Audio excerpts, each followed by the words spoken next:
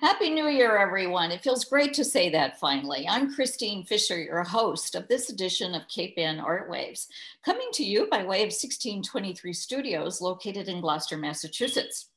My partner in crime and fellow co-producer, Jacqueline Ganem DeFalco, and I are very excited and appreciative to acknowledge the generosity of our sponsors in 2021.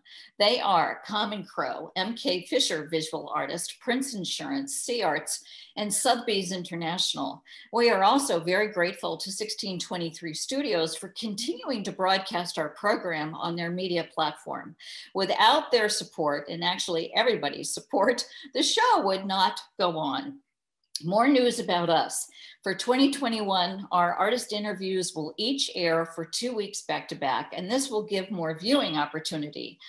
We're also in the process of refreshing the look and feel of Cape Ann ARTWaves, and Jackie will be rolling that out next month.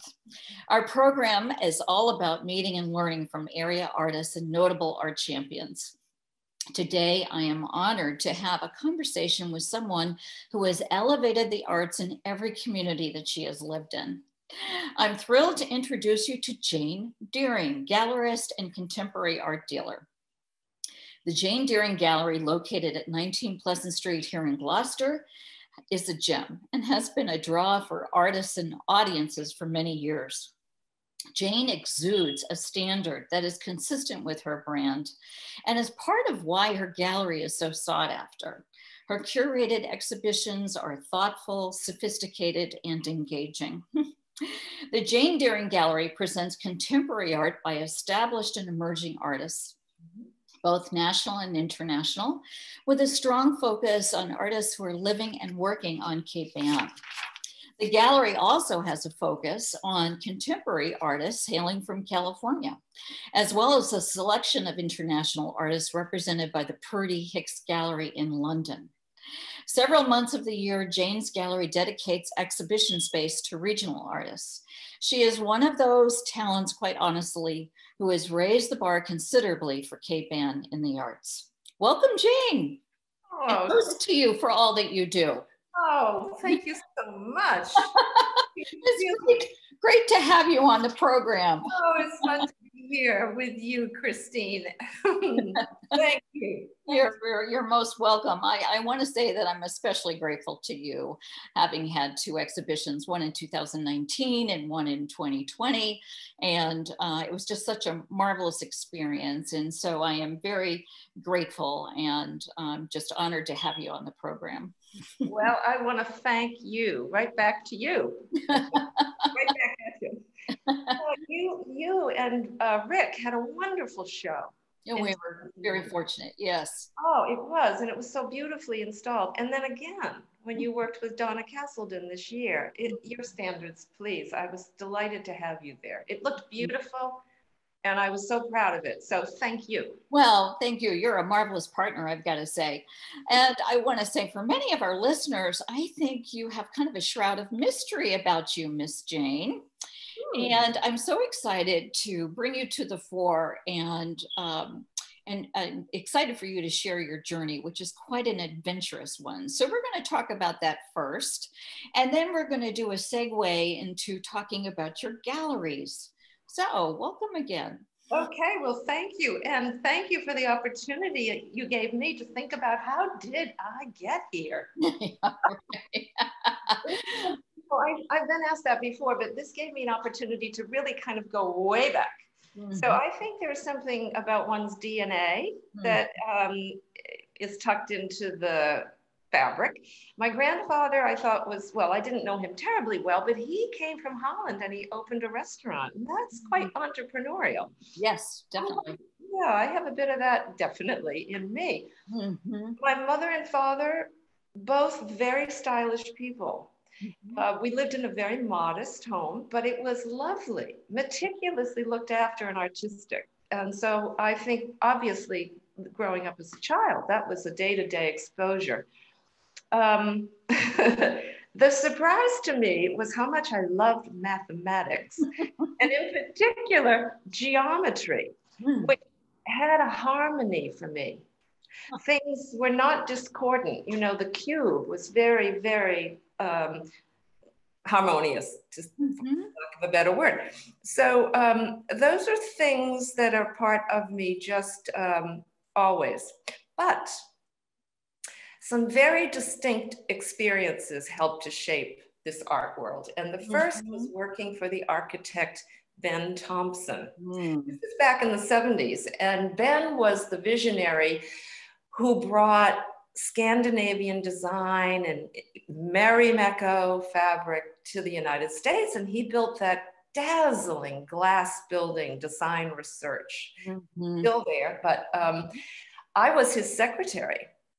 And it was an open plan office. And spaces were delineated by these beautiful bolts of Marimekko that hung from the ceiling. Oh, it was so colorful and so vibrant and so fresh. And then on every Friday, there was a lunch for the whole staff. And at that lunch, now remember the 70s, so we had slide projectors, but they were timed, 3 of them, and they were timed to music. Imagine music and a lunch and beautiful images of his travels and things that he thought we all should know about. You know, you had a boutique education right there working. Oh, I did. It's really hard for me to imagine you working as a secretary, I've got to say. But you were so fortunate, honestly. What a way to get launched. Oh, truly. And then, of course, I was with him when he was opening up in Faneuil Hall. You know, they were going to tear all those buildings down. And he just said, oh, no, we've got an idea here. And it was modeled after Helsinki. So the interior, you know, with the food stalls and then the glass canopies. Now, I got right into Faneuil Hall myself by, after my days with Ben, I opened a shoe shine stand. I just love that. I just love that. You know, life is full of many detours, as you have shared with me before. And I think this is one of the most adventurous, most moxie kinds of things you could have done at that time. You must have been the only female, right? On the East Coast, if not in the country. Oh, I'm sure. Maybe the world. Absolutely.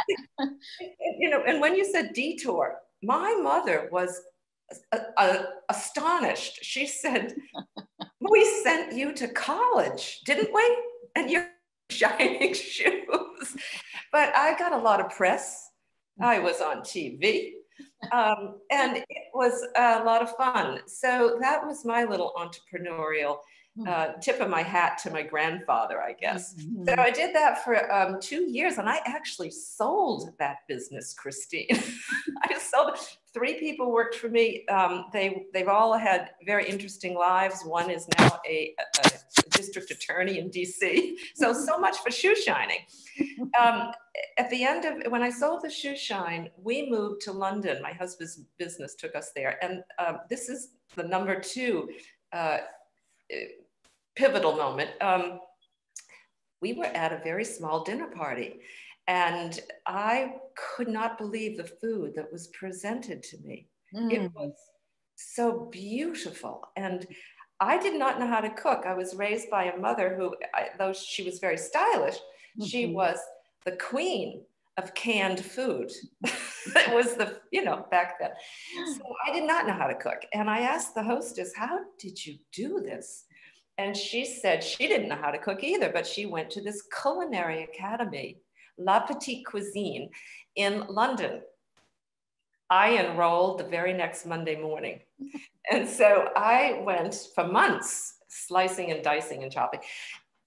Food, I realized, could be a painting.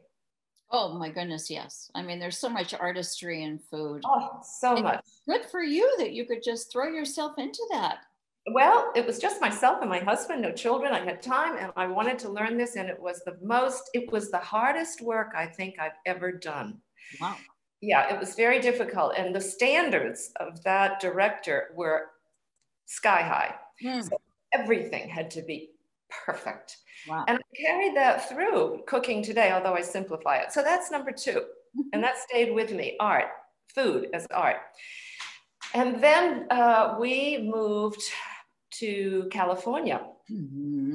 And we were in Santa Barbara, and many years, of course, have elapsed. And I went to train as a docent at the Santa Barbara Museum of Art. I felt I really should have a grounding in art history, and that was a great experience. I had just gotten really comfortable with living in California. We were so happy there. And as usual, my husband comes through the door and says he's got great news and we're going to move again.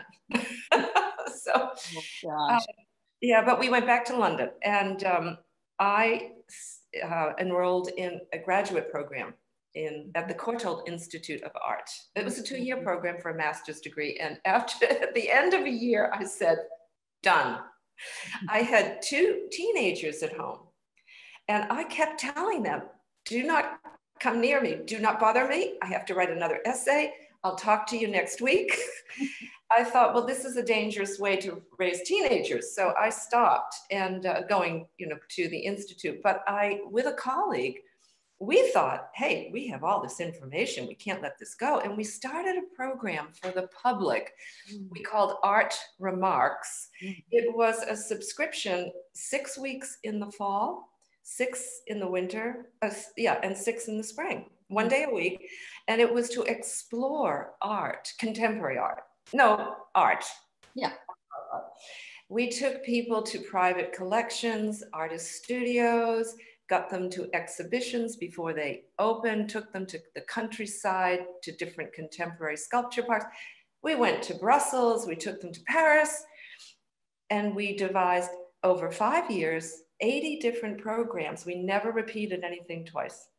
I think this is just amazing, Jane, honestly. I mean, talk about adventurous and talking about confidence and making something like that happen. I would have been the first one to sign up, honestly. I mean, this sounds just so rich. Well, it was rich. And, if we had to make the venue fit the topic. So if we were going to talk about Dutch masters, we held it in the Dutch embassy, where they had these beautiful paintings. If we were going to discuss Rubens, we held it at Whitehall underneath the Rubens ceiling.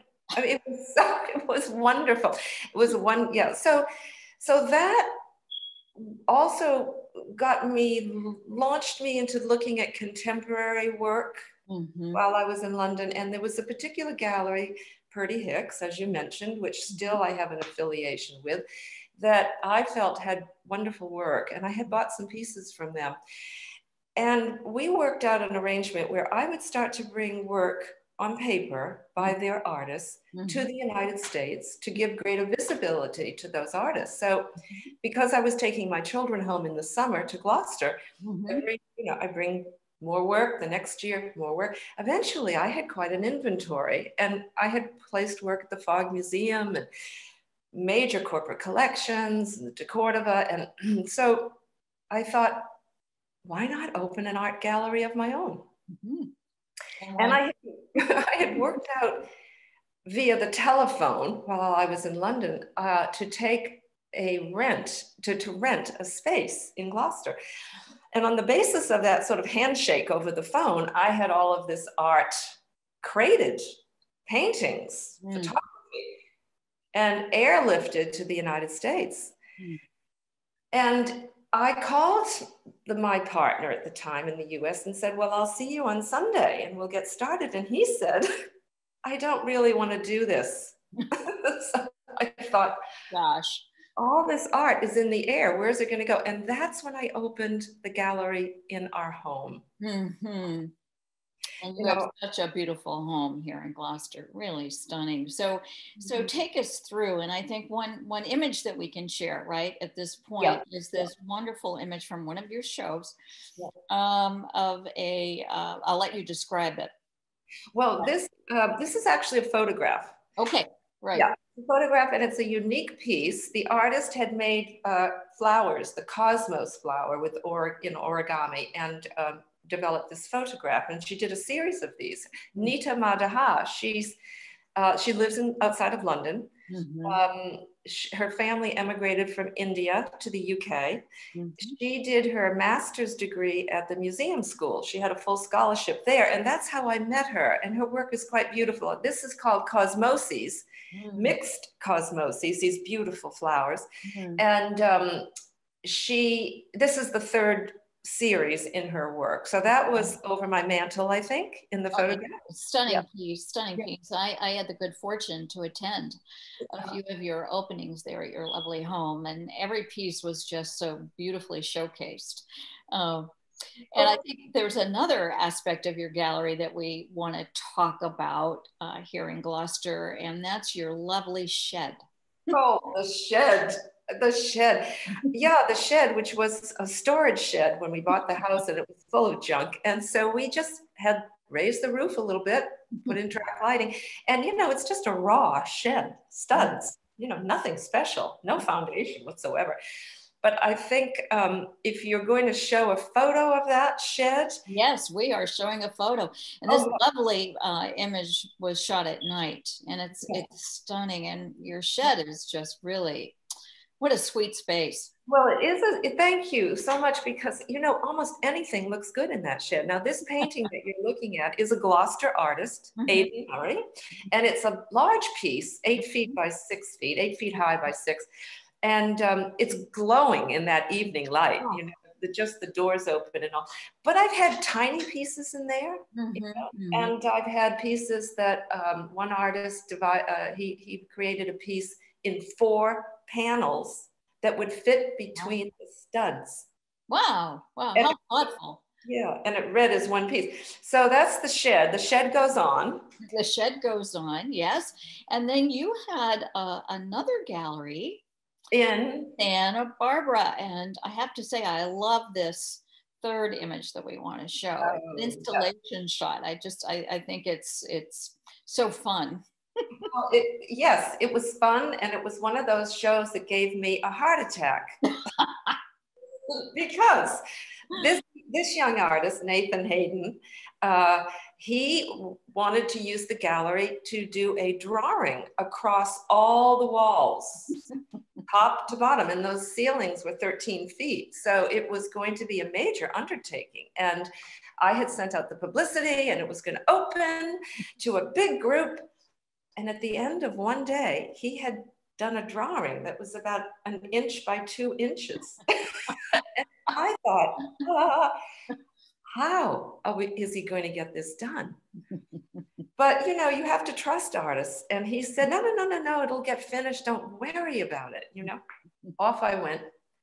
Yeah, I don't know, to drink a gallon of gin or something. So off I went. And lo and behold, he made it. And I think you see in this piece, that he had covered all the walls with this wonderful drawing. Now, you can't sell that, right? It's just a drawing. Right. And then he made these wire sculptures that were also just, they fit with the fine lines of the drawing. So that's the Santa Barbara Gallery that I had until 2014. I closed it then, you know, difficult. Right. Well, you've had a lot going on, quite honestly. You have multiple galleries. I have to say just one final note on this image. I just love how this artist is dressed. Oh, yes. Oh, I can't see that right now. No, he was just, you know, really, really fun. Yeah. So I think we want to go on, and we want to talk about your gallery here on Pleasant Street, the Jane Deering Gallery, which is such a gem. And I'd love for you to talk a little bit about your mission behind this gallery. Yeah, sure. Well, you know, I did think that after showing work for so many years, right up to 2015 in the Anasquam house and the shed, that I should find a space that had a greater visibility for the public and a wider range of public, and found that magical spot on Pleasant Street with that great big window and the sun pouring in. So the mission there continued on with the mission in Anasquam to show local artists. You know, artists, and you're included in this, don't like that word local artist. It just narrows them down. So maybe regional artists, but I did want to show art by those who were doing very strong creative work on Cape Ann. So that's part of the mission, definitely. The other part is to bring in art from other areas. And as you mentioned, I know quite a number of artists in California, and I have brought their work into the gallery and mixed them together, and artists from overseas and brought them into the mix as well. And so that's also part of the mission. Right. Yeah. So you have a photo. Yeah. I do have a photo, and the image that we want to show is of two artists, Michael Porter and Chris Pullman. So if you want to make some remarks about this, that would be wonderful. Yes. Now, Michael Porter is British, and he actually had done a residency here. That was something else that I was trying to work on, setting up residencies in Gloucester for artists from abroad. And he did come over at the invitation of the Cape Ann Museum. And he had a grant from the Arts Council, and also Montserrat College of Art assisted with that. So Michael had spent quite a bit of time here. He was exploring the Cape Ann coastline. He's a literal landscape painter, but he doesn't look out at the horizon. He will look down at what is underneath him. So this large painting is of, actually it's the Annisquam coastline, the coastline in Annisquam. And you can sense the granite in it and pools of inky water that might form around the base. And I combine that with Chris Pullman, who is, he has a home in Gloucester, and he's a watercolorist. And he also, from his cottage in Gloucester, he will walk down, sit on the sand, and do these wonderful watercolors of the boulders on the coastline. So we called that show 2 Points of View. Oh, I love it. Yeah, and so that, again, was part of the mission, combining art from the outside of our geography with art of the inside. I love it. You have such a wonderful perspective, and you referred yourself to me as a connector. So you're connecting artists to each other. You're connecting artists to opportunity. You're connecting them closer to their work by showing their work. You're connecting them closer to collectors. I mean, wow, Jane. Well, that's a, yes, I would say a connector, definitely so, you know. And the other thing for the gallery is, and this is a big one really, is to free up that gallery to be able to give it to an artist to use, as you did. And the idea, or my thought there, is how difficult it is for an artist to find a space. Yes. And taking a lease out on a space is just prohibitive. But yeah, and if you can have a spot, every once in a while you get a spot and you put the exhibition together, which in your case is easy for you to do. But for many artists, that's a learning experience. Yes.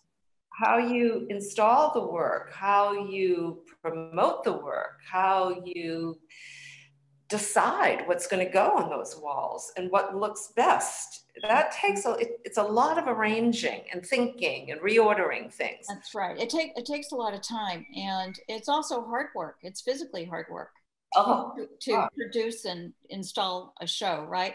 And I think you mentioned before, you know, wouldn't it be a good thing if art institutions spent a little more time on education around really what's involved with producing one's own exhibition? Oh, absolutely. I've given a couple of talks at different art schools about that, you know, about, well, you have a studio program here, but what are you going to do once you're out of this institution? How are you going to get the word out, and how are you going to show yourself and your work in a professional manner? So that has helped. You know, we're also trying to explore different ways of making art and showing art. And a good, you know, right now we have Aidan Murray's light installation. Yes, it's fantastic, by the way. I just love the illumination of that, and to see it at night is just spectacular. Isn't it? It glows. So we were lucky, Aiden and I, that we had a free spot this month of December. That's the perfect month to show something like that, as the days just get so short. Yes. And the darkness comes on so quickly. Yeah. Well, it's simple and crisp too, which I really love, and it just glows, as you say. We have a fifth image here that we want to talk about before we close out our time together. And the fifth image is from your shed again. So we're back at your lovely home. And I'd love for you to talk about this, because one of the things that I so admire about you, Jane, is how you challenge us, how you provoke us, really. And this particular installation is by Lillian Sue. So walk us through this. I will. Yes, this goes back a few years. Lillian is the director of public art and exhibitions for the city of Cambridge. And I met her when she was living in Gloucester, and I offered her the shed. And she, at the time, she said, what my interest is in putting a spotlight on how damaging it is to our daughters to always see the female image represented in a very glamorous, photoshopped, sexy way on magazine covers. And we see it so much in the grocery store, in the news kiosk. And so she built in that shed a faux newsstand. She built the shelves. She cut all of these shapes out of birch plywood that would stand in for a magazine on a shelf. And they were all blank. And the title of the show was called Beautiful Just the Way You Are. God, I love it. Yep, unadorned, not photoshopped, just the way you are, tall, short, fat, thin, whatever. And she had a stack of posters, and that's what it said across the top. It was stylized as though it was Time magazine. You know, it had the font of Time magazine and the line around it, and it said, beautiful just the way you are, and there was nothing in the center. So clever, honestly. Really, really clever. It's a lot of work for Lily. A lot of work, and what a message. What a message. Yeah. Jane, I have to toast you. Here's to you. Here's to all that you do for all of us on Cape Ann and Greater Boston.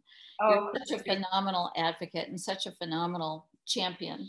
And for those who are listening who would like to learn more about you and visit your website, your URL is JaneDeeringGallery.com. There you go. There you go.